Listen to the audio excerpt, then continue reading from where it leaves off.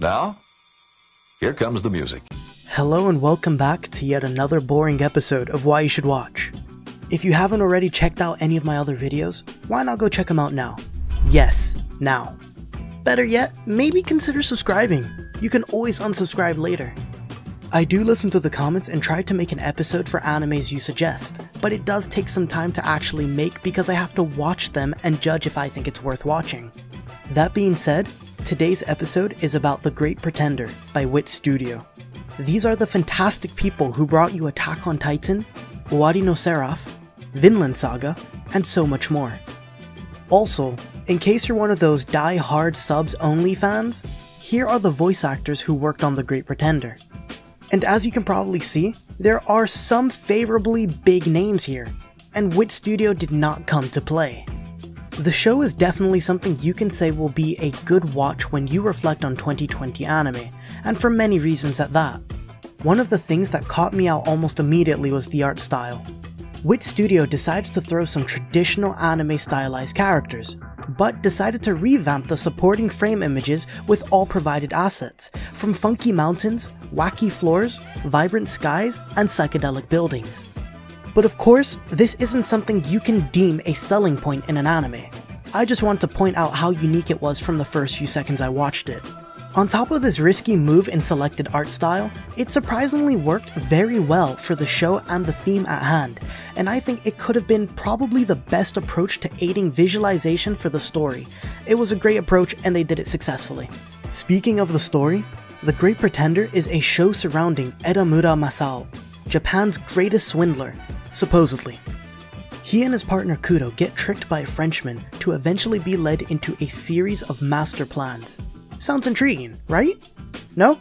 Okay, let me continue then. The story begins with committing a risky plan to heist one of the most powerful Hollywood mafia with a drug swindle. I don't want to say too much more, as from here on in, the story picks up massively, and we wouldn't want any spoilers, would we? The TV and movie references are great as well. I absolutely loved the fact that they briefly mentioned Walter White from the Breaking Bad series, which shows how in touch the studio was with their approach to the anime and its similarities. Another aspect I found quite interesting is that the anime is a subbed anime, and for those lousy fools who may not know what that means, it means an anime spoken in the native Japanese language with foreign supporting subtitles.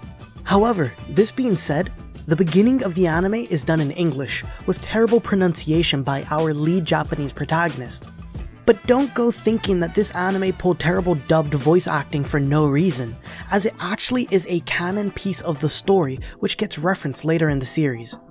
But it is still funny hearing the terrible English dubbing, regardless. Did you drop this?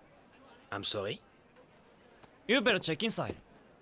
The OST hits somewhere hard with the jazz vibes, and it's definitely something that develops the story with the old school sneaky jazz vibes. This is quite similar to the Pink Panther if I had to give a terrible reference. But the story isn't just about heists and con artists, as the story does progress into something far more deep and controversial that addresses many social issues in our current society, whether it may be big or small topics. Some examples may include slave trading, stealing, being morally correct, as well as taking ownership for your own actions.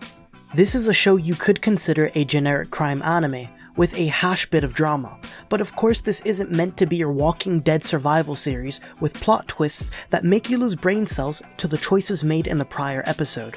No.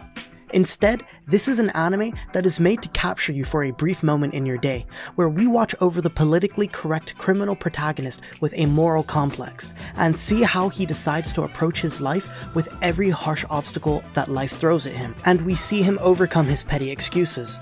That was definitely a mouthful to say, and probably quite hard to digest.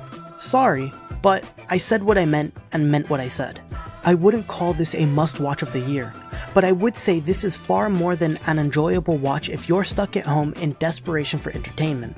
I'm starting to make the show sound really bad by saying that, but it is far greater than what I just described in my last statement. Trust me. I've been Youkai, thanks for watching, and peace out. Shadows settle on the plane.